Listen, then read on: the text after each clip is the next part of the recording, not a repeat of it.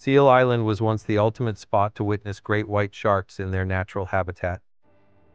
I can still recall the thrill of watching these majestic predators glide through the water, a true display of nature's raw power. But around 2010, everything changed. Their numbers began to plummet, and by 2018, they had vanished completely. Why? That's the million-dollar question. Some experts believe their absence is throwing the entire marine ecosystem out of balance.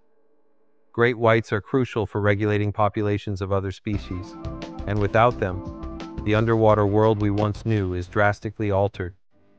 The vibrant marine life is now in jeopardy, leaving us to ponder the far-reaching consequences of their disappearance.